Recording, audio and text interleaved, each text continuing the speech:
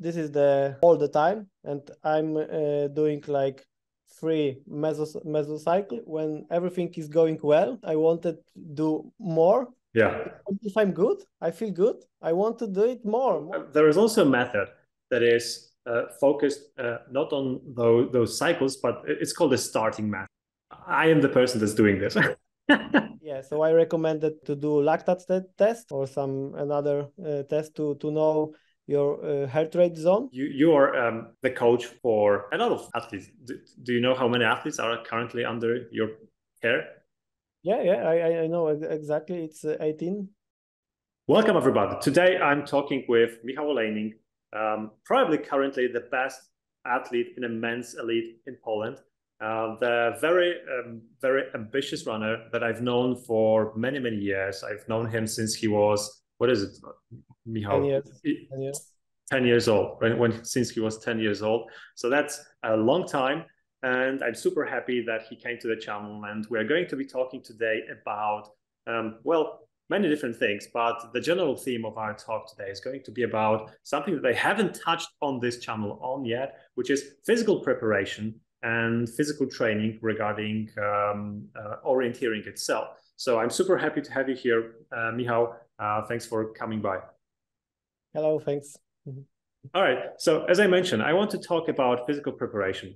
And the first thing I want to touch is training physically. Yeah, let's put aside the map training for a moment now, and let's just focus on you want to get better as a runner on track, but you're still an orienteer. So you have in the back of your head that you will have to run on the map. You have to get off the path, off the road, run through the hard terrain. So how is the training, or how should the training of an orienteer be different compared to someone that will be running purely on the track, on asphalt roads? What are the differences? The biggest difference, I think, is the strength training. Our body has to be ready for tough running, for bushes, marshes. So we have to be strength much more than flat runners, and our whole body has to be ready for that. So it's not only the legs, for sure. And I think we have to spend a lot of time out of paths to know how to do it in with map. And for sure it's harder than asphalt running. Mm-hmm. These two ways are the biggest difference, I think. Okay, so basically you need to use a lot of more strength training in your regime, and you also have to get used to running off the paths. You're following the careers and the books of many other successful runners. So we talked about it before we started the main part of the interview. Do you recall any runners that are doing, for example, cross-country running, or maybe mountain runs, not orienteering, that have a similar training regime that an orienteer would have? Are these people a good inspiration for an orienteering physical training preparation? Yeah, like Kilian. And I read the book which probably he wrote, or I don't remember, but yeah, he is doing a lot of things which we should do in orienteering. I mean the physical part. So he could be motivation for us. I'm not sure if anyone else, but yeah. I mean, this is a good example, a very popular one. A guy who is quite active on social media as well. A guy that is actually posting a lot of information regarding his training regime online for free for everyone to see. So, if someone is interested, it's definitely worth checking out. Okay. How would you say a typical training plan for an orienteer should look like when it comes to And let's have a big picture for now, and then we will try to focus on the smaller elements of it. So now let's talk about the seasons, right? So you ended the previous season, and now you start the preparation for the next season. How would you break down the periods that will now lead you to the most important start during the next season? So you should count it from the biggest competition, and then you should going back, and you have to know how many times you have. How much time you have? Yeah, usually for me walk is in July, so I've got like 7-8 months, so it's a lot of time. And I know that the real season is starting like April, but mostly in May. And that's the first biggest competition, so I have a lot of time to be prepared for that. So this is the time all the time, and I'm doing like 3 mesocycle, and then it's like a first one is it's a base one, it's a oxygen running, strength training, and it's time when I want to do as much as I can to be prepared for all season. And then I'm using that part to do second and third one. So second one is like using this one and doing stuff which prepare me for the last one.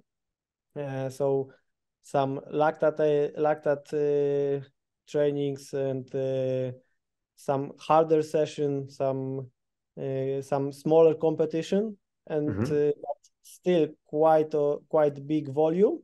And then the last one is like a starting time, and then I'm not doing as much trainings as on the first or second part of preparing, and then I'm focused on racing. Between, if I have a time, I'm doing a hard session, and yeah, which are some details. It's not so important like a first or second part. So these are like kind of like the fillers between the competitions, and it probably depends how often you have the competitions. Yeah, exactly. So a lot of times smaller competitions are quite important for me, because I know that, okay, this is some hard training for me, and I have to do it well, or I have to do it as hard as I can. I have to push hard to be prepared for the biggest competition. But between this competition, between these hard trainings, I'm not training a lot, but still it's depends, because I think for me not so much. It could be a lot for. Yeah, of course. Yes. But for you, it's like not a lot compared to the previous periods, right? Exactly. So I think the second part of this all period is the most important, but I cannot do it this part without the first one. Right.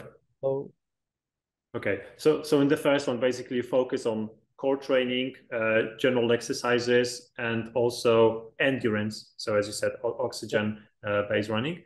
And then during the second part, you gain more speed. So the training picks up on the intensity.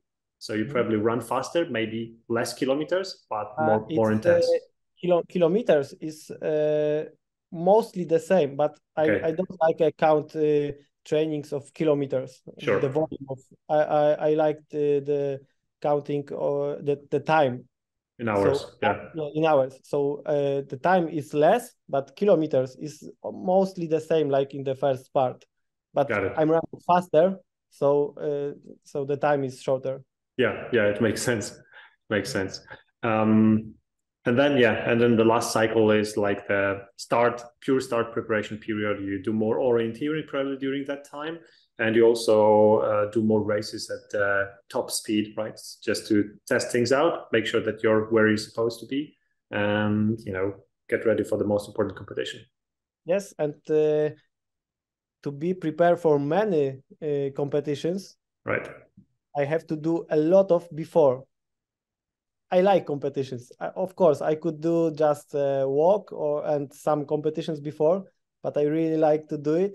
Of course, I have to do another because that's my job. But I really like it. So if I want to compete almost every week from May to July, I have to be prepared for that. So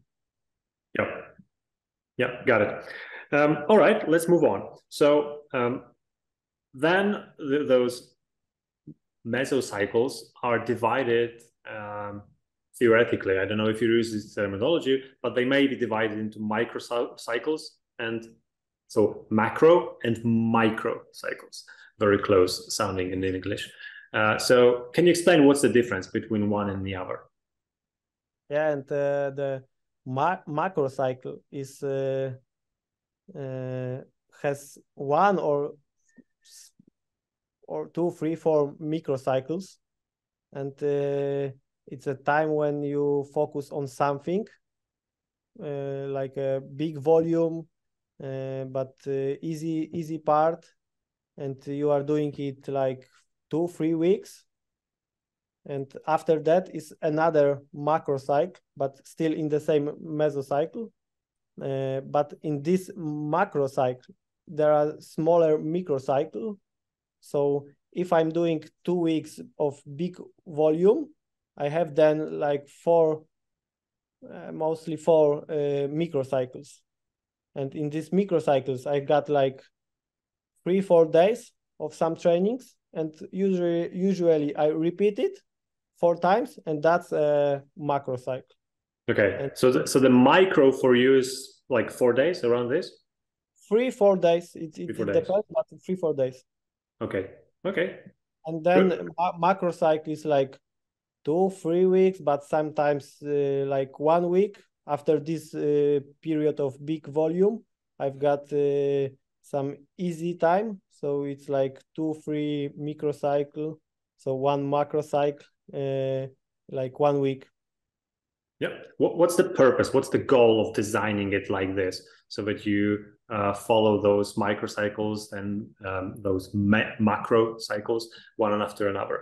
How is it supposed to help the runner get better? Okay, so macro cycle is like if you are training a lot, but you have to take some break, some rest to recover and to build your shape and don't have an injury. So you have to rest a little bit, and then again big volume, and then again something like that. But you can, between that, you can use one macro cycle like competing, like a fast one. So big volume, rest, then competing, and again you can do big volume. And that's my way of first months of preparing. And in these macro cycles, I've got microcycles, which are mostly the same, but it's preparing me for the biggest trainings. I mean the most important. So the strength training, and then for example, it's like endurance running, like moderate pace, and after that I'm doing some long training, and I'm repeating it. So, and yeah, it's still like ups that. and downs. Yeah, and it helps me to do everything what I needed, but the correct way. So after strength training, I can do something fast. Then I have to take some easy day, but still I can do long training. and after this training, I'm ready to do strength training. So yeah, that's the... Okay, so in general, the cycles, just to rephrase it, are supposed to give you an opportunity kind of to alternate between hard periods and a little bit of a rest period, so that you don't kill yourself with too much volume and too much strength, too much intensity of the training. And actually it also helps your muscles grow, right? Because if they get this input of a hard microcycle, and they're like, oh shit, we need to get tougher, get stronger, because something strange is going on, and apparently we are fighting for our lives, maybe, who knows.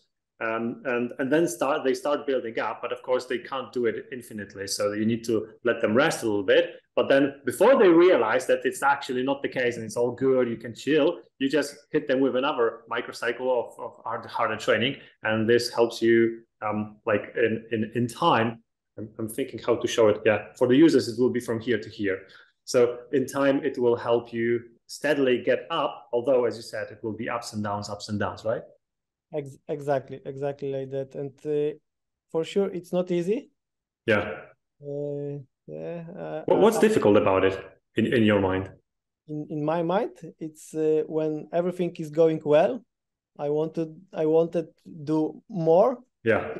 If I'm good, I feel good, I want to do it more, and I want to be like Daniel, Matthias, Olaf, and so I have to do more, and then it could be too much. So okay. You have to plan it. So you have to plan it, and you have to, of course, you can change something, but you cannot do more than you plan it.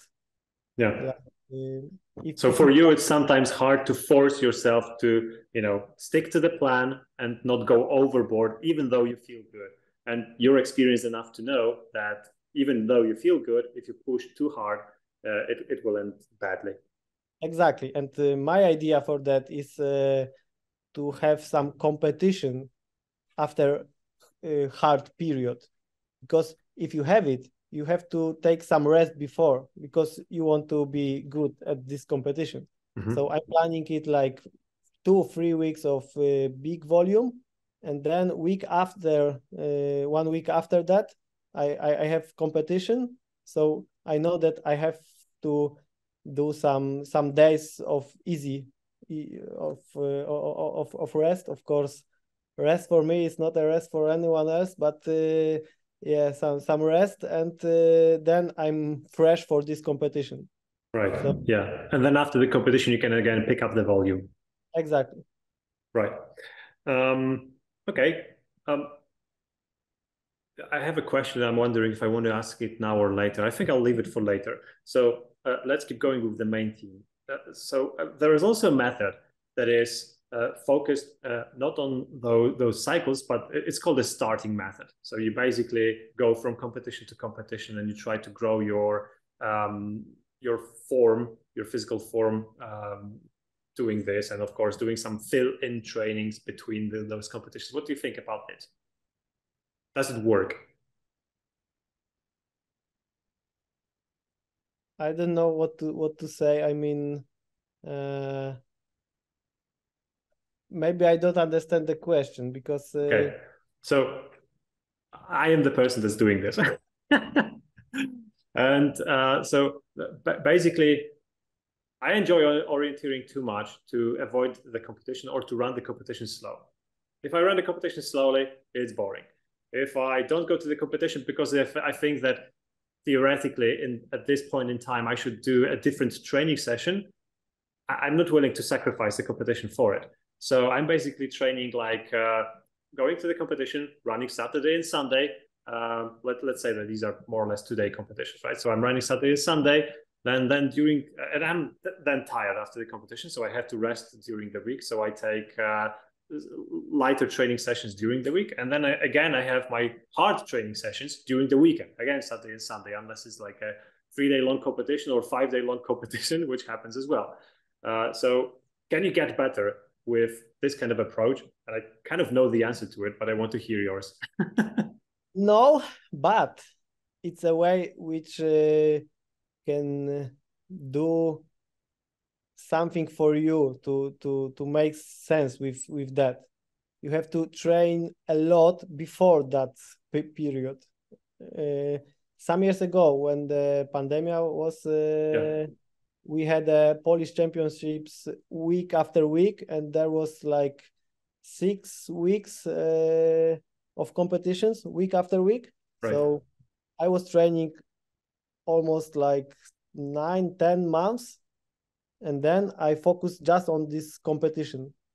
So that was like you said, Saturday, Sunday, the race day, then some rest, and then again some competitions at the weekend, and repeat and repeat and repeat. And I felt really good after 5-6 weeks of that, but just because of I trained a lot of before this period. And in this period, I was doing just some easy trainings between competitions. Yeah. So, but you're talking about a professional level, right? The top level. If you go down to a lower level, I think that you can make progress with this kind of an approach. Yes. Provided that, of course, you have enough strength to run these competitions. And, you know, I have been running almost my whole life, so I kind of have a strong base. I'm not a beginner runner, so I think I'm okay. And also, well, I a little bit lied that I'm running all of those competitions with the racing pace, pushing hard. I'm not running all of them with the racing pace because sometimes the map is slowing me down enough for me to not be super tired at the end of the race. And sometimes I just choose to take it easy. For example, if you have training instead of a competition. But in the end, you know, I know it's not optimal.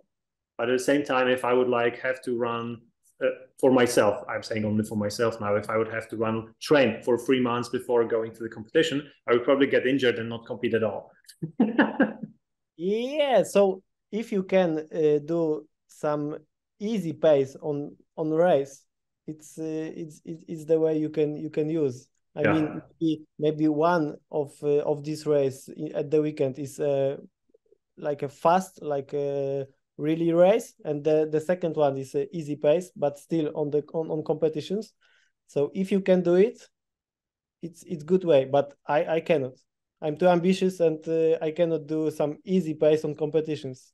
It's hard, isn't it? Like Maria, my wife, is always laughing at me when I say, okay, I'm going to take this race easy. She knows that my easy is her hard.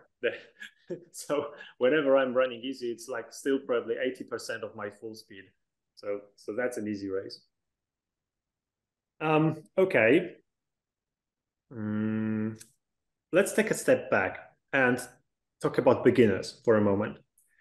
How should they start their training so that it's not too much and it doesn't lead to injuries? So someone is starting their journey with orienteering, and they are ambitious like you, and they want to get better as fast as possible. And again, let's put aside the map part, the orienteering part. What would be your suggestions for that kind of a person to start their physical training regime? For sure, about just physically, because map is more important when you are beginners. But yeah, that's why I said let's disregard this for a moment. So I work a lot with my heart rate in my trainings. So I recommended the same for especially for beginners, because if I told you run easy, you know what is easy. When I told you some moderate pace, probably you will know it. And if I told you, okay, it's hard one, you will know it. But if you are beginners, you completely don't know which is which. Yeah. So so I recommended to do lactate test or another test to know your heart rate zone, and then to have a good plan and do it with plan, not like many of athletes, like, okay, I can do faster, so then I will be faster on competitions. It's not working. So first of all, it's doing a test to know your heart rate zones, and then make a good plan and realize that plan. So for the beginners, I think that's the most important. Of course, there are some advice like a lot of strength training, a lot of easy trainings, and stuff like that. But these three, I think, is the most important. Yeah, I like it. I like it because I totally agree that beginners, they usually are too ambitious, you know. And when I'm talking with people that don't have any coaches, you know, and they just, oh, I started running. Okay, what do you do?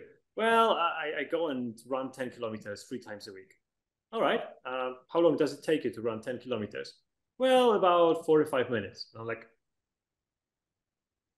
you know, for the beginner, the person that I know should run probably around 60 minutes for 10 kilometers at the beginning. It's pretty hard. And I'm like, how do you feel after the training? Oh, I'm almost dead. Yeah, So and another training, next training is faster than that one, and if they can, yes, they are trying to do it faster and faster, and that's crazy. Yeah, because this is the progress, right? If you can't do it faster, you're not progressing. So yeah, I totally agree that, you know, getting those zones that you can then stick to, and then having a plan that incorporates those zones, and then following it, not ignoring your coach. Yeah. Sorry, I'm thinking about Mary. I don't want to hear that. So for those of you that don't know, Ole is the coach of my wife. So they sometimes disagree on what should be the right training session for her. Sometimes. So yeah, I mean, she does her best, but sometimes she doesn't follow the training plan to the letter. Okay. So you mentioned the tests, and I actually have the next question about tests. How do you test your current physical level? And also the another one that is very closely connected to it is, how do you measure the progress of your, you know, the success of your training plan? It depends of period. If I'm on this first period, for me the most important is moderate pace. So I measure the pace and lactate after the moderate pace training, some like 10 or 15, 16K of moderate pace. And then I measure the heart rate, the pace, and the lactate. Yeah, so that's the level of the lactate acid, I think. I think that's what it's called. Like, so just a note for everyone else, you need you need a special device to measure it, right? Yeah. You can't do it with device, just a watch. Yeah, and yeah, it's measured from the blood. So From blood, yes. So so I'm using this device. I'm using heart rate and GPS, and it should be, but not like trainings after trainings. Yeah. It cannot be like if I do the moderate pace in the first microcycle, it could be the worst in the second and third, but it should be better in the another macro cycle. Sure. Yeah. So do you measure it at the same intervals between the macro cycles? Micro, yeah, something like that. And then I see, okay, it's better and better. But I think in orienteering, the most important is lactate pace. It's a point where your body is not recovering your lactate from your blood. Yeah, so it's the most important point, I think, in the forest orienteering, because in this point your head still could reading the map correctly, and yeah, so this point is I mean, the pace of this point is the most important for me. So if I see that this pace is growing up, I mean, it's the better and better. So that's the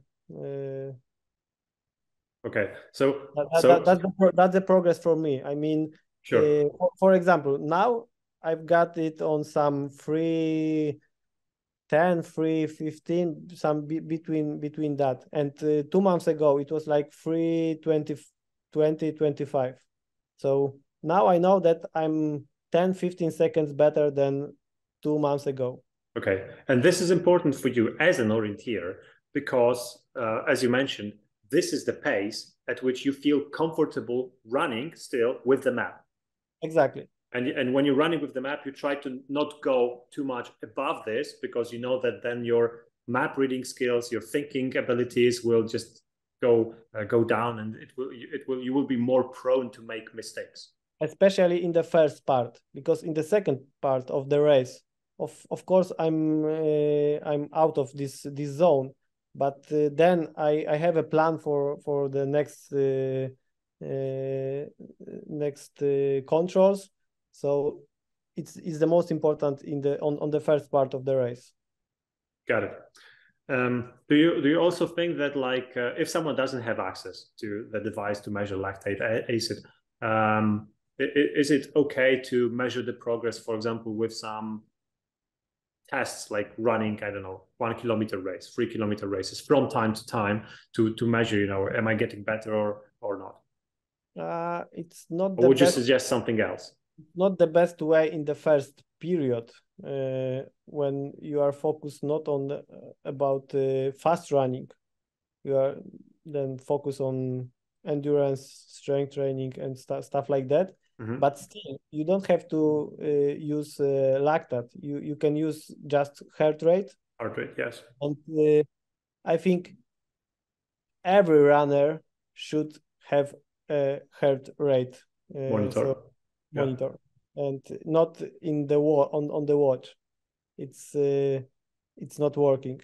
You should have a heart rate monitor with I mean the chest one. Yeah, the chest belt. Yeah, yeah, absolutely. And then you just compare what heart rate do I have at a certain pace, you know, and if the heart Exactly. rate is And going, if the pace is better and better, yeah, you are doing good job. And exactly right. So that's not the problem. if last time I was running 150 beats per minute of my heart, and my pace was, I don't know, 4 minutes per kilometer, and today I'm running 150, but my pace is 3:45, then it's a progress, right? Exactly. Okay. All right. I was talking last Saturday with Lisa Risby, you know, the Swedish runner. You probably know her. And we were talking about getting better at running downhill for some part of our conversation, because I asked her, you know, what are the sides that you feel like you need to improve on? And she mentioned running downhill. And I remember that some time ago we had a discussion about it, about getting better at running downhill. So if you were to sum it up, what would be the advice for people that want to get better at pushing harder downhill, being faster running downhill with the map this time on an orienteering race? For sure, you have confidence. I mean, I've got it. And I remember when I was 15, 16, some guy, Piotr Paszyński, told that, okay, you are so fast on downhill. And then I realized that, okay, I've got it. So I don't have to train too much to run fast down. But it's because of my confidence when I'm running down. And I had some time after twist my ankle. Then I was too much secure after that. I didn't have this confidence, so I was running slow. So I think the most important part is in your head about going downhill. But still, you can train it. Also with map, but when you realize that, okay, this route is down, I mean to this control is just on the down, you can read the map before, remember everything, and then push hard, and that's good training. I mean, doing it is a good training for that. So how to build that confidence? If someone doesn't have the confidence to run hard downhill, how to build that confidence? Cross some border. I mean, if you are going down a little bit faster than usually and everything is okay, then you realize, okay, I'm alive. It's okay. I can do it like that. Then you have this confidence. And next time you can do it a little bit faster. And then if you do it like 10 times, you will have this confidence. Okay, so basically it's simple. You just have to push yourself through some line that is in your head, and see what happens. And if you twist your ankle, you'll probably have to But if the line is here, you can do it like here, and then probably mostly it will be okay.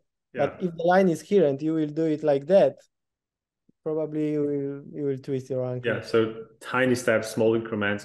And I guess, one thing is for your head to overcome maybe some, maybe you're scared a little bit just of running downhill and you need to get a little bit more brave. But I think that also your body has to adapt to a little bit of a different steps that you're taking when you're running downhill. You take longer strides. Your stability is also working a lot, right? So again, probably the core training that we mentioned at the very beginning is super important over here, because the stronger your muscles are, the more stable your body is, the easier it will be to keep yourself running downhill with higher speed. Yeah, that's why I told you before that the strength training is important in orienteering, and exactly in the not only going up, but going down is also using that. So you have to be prepared, but then you should use it. Okay. Actually, a question popped into my head. So we had a discussion last training camp with Piotr Grzeńca, and we were discussing the stability and the exercises, the training that can get you more stability. And Piotr said, and I think I agree with it, that he read in one of the books that to get more stability, more balance, actually stability and balance are a little bit two of the different things, but let's say that it's more or less the same for the sake of this question. If you want to be more stable, all you need is stronger muscles, basically. And the stronger your muscles are, the better stability you're going to have. And, we were discussing these exercises that you can do, standing on this inflated barrette or whatever we call it in English. And, on one leg, for example, closing your eyes, balancing. So, and Piotr said that it helps you get better balance in this particular situation, but it doesn't mean, for example, that you will be better while balancing on a line, because that's a different kind of balance and your body, again, needs to learn to do it. So do you feel these kind of exercises are useful while doing the preparing for stability training? Yeah, I think it's useful. So I agree and disagree with Piotr.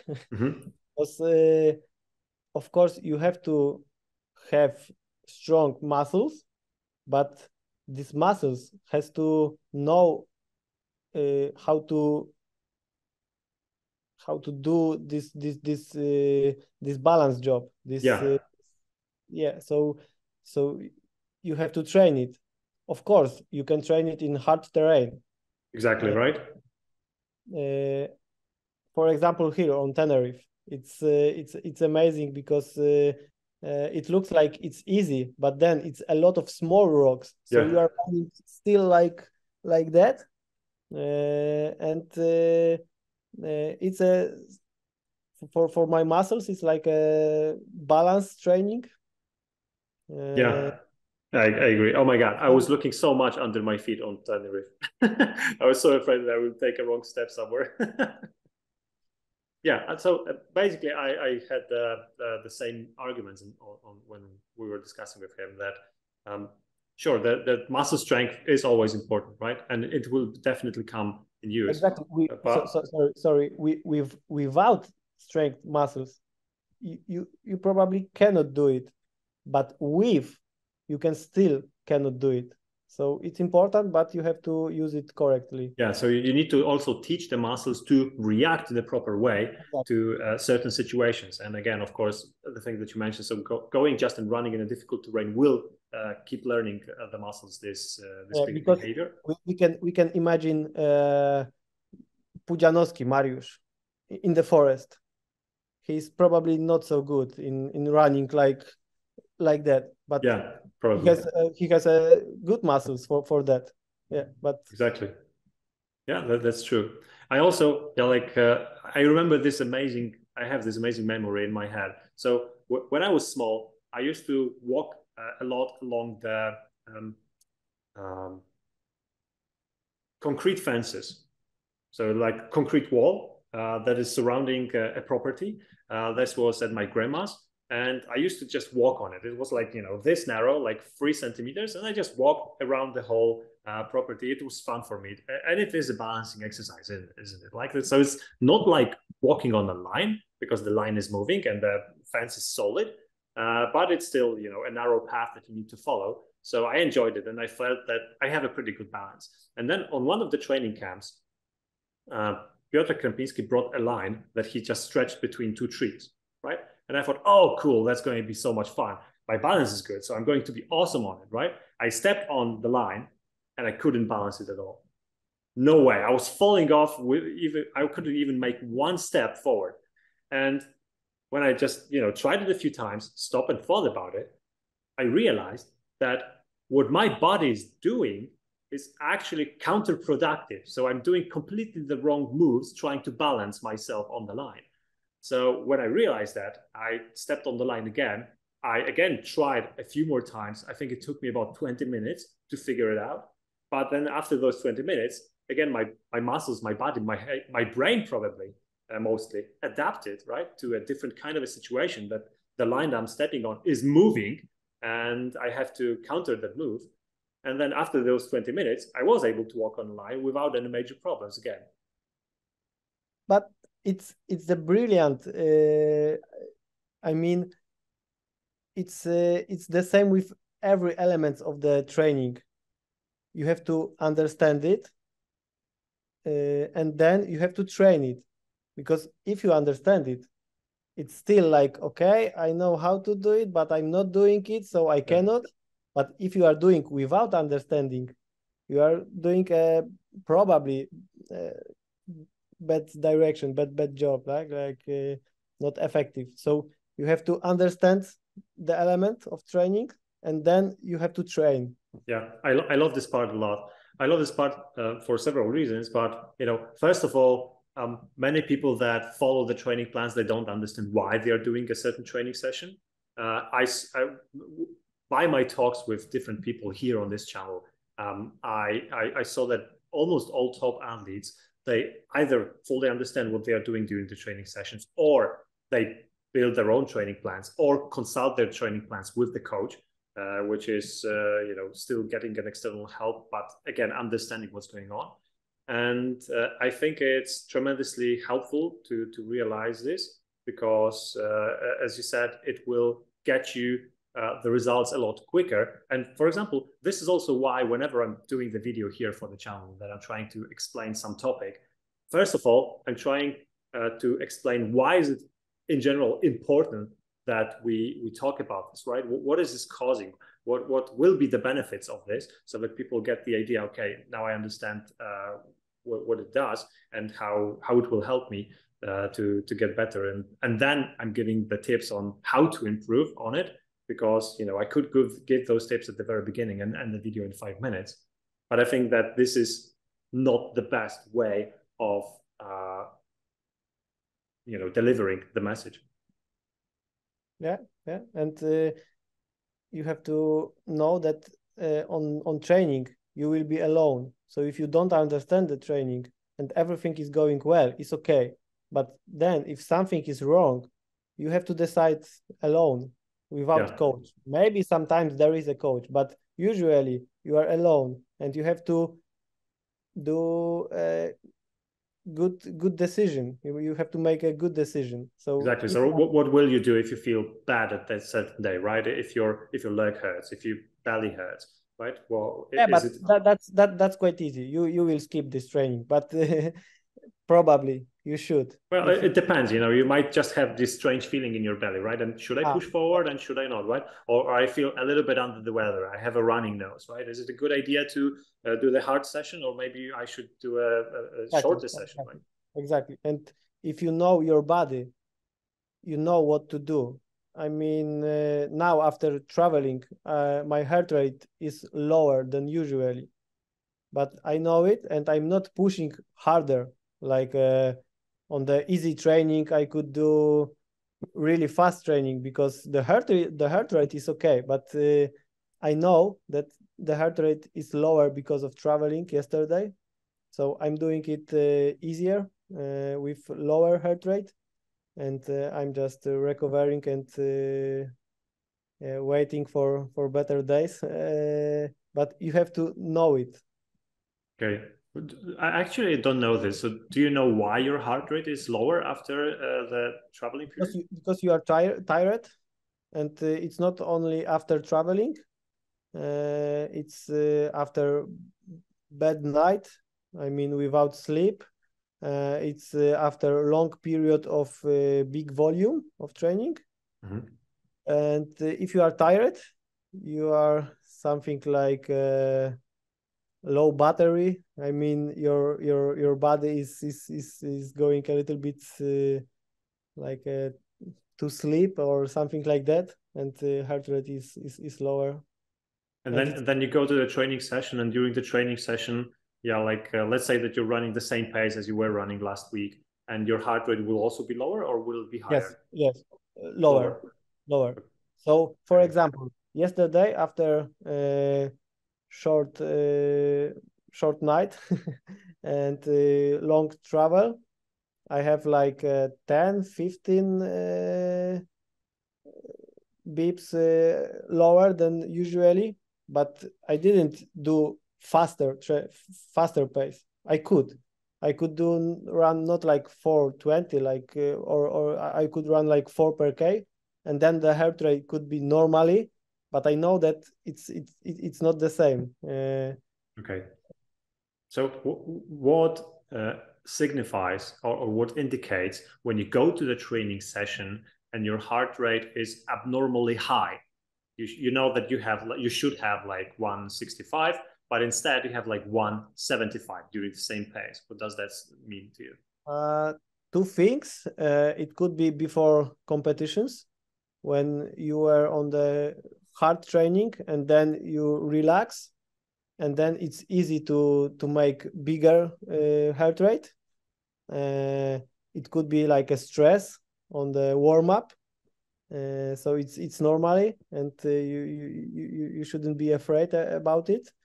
But sometimes it's a sign that you are tired, but maybe after hard training one day before.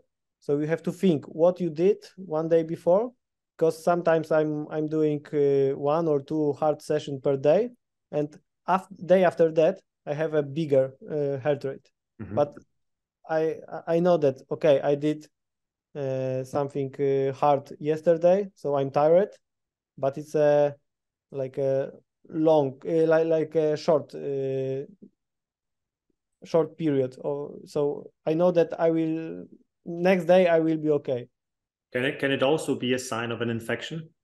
Yes, for sure. Right. So if you're starting to get sick, for example, but you still, maybe you don't feel it yet, but your body already does, and you go to a training session and your heart rate is a lot higher, it's also an important indicator, right? Mm-hmm. All right. As we mentioned before, in the part that goes to Patronite, not YouTube, you are the coach for a lot of athletes. Do you know how many athletes are currently under your care? I know exactly. It's 18. 18, right? So that's quite a significant number.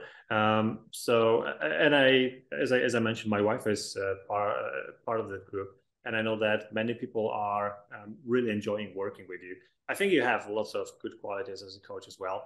But what I wanted to ask is, you also mentioned that you have your own coach, and why do you feel it is important for you as an athlete to, and maybe other people as well, to have their own coaches, even if they have the knowledge to train themselves? That's I have a lot of ideas why it's important.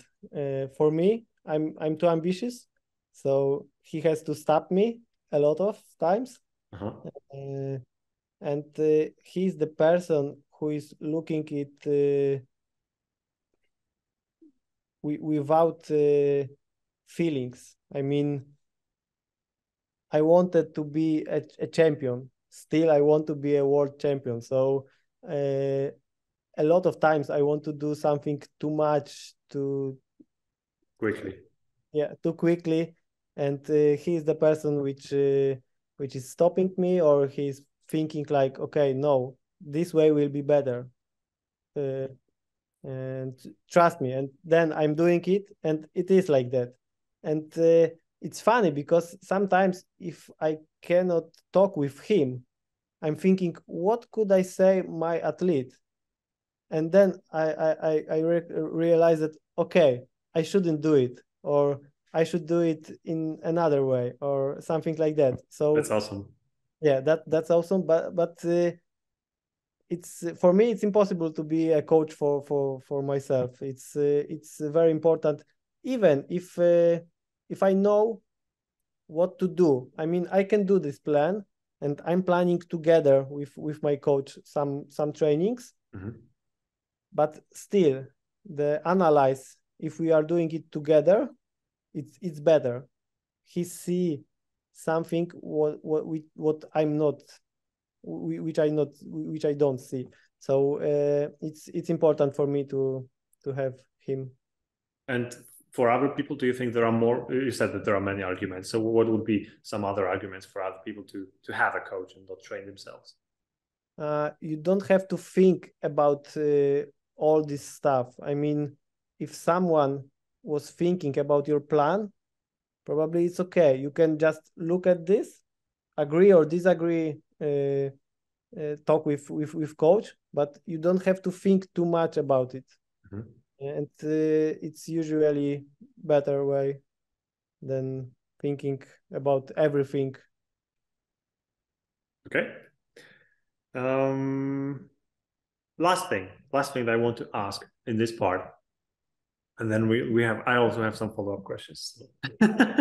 So when I was talking with Kasper Fosser, he said that when he was preparing for the World Champs in Czech Republic, he decided that being strong on climbs is going to be very important, because there was a lot of uphill running over there, and he tried to incorporate a lot of uphill running during his training regime as well. So he said that when he compared his weekly volume to the long distance pace, and he figured that he should be doing around 3,000 meters of climb per week.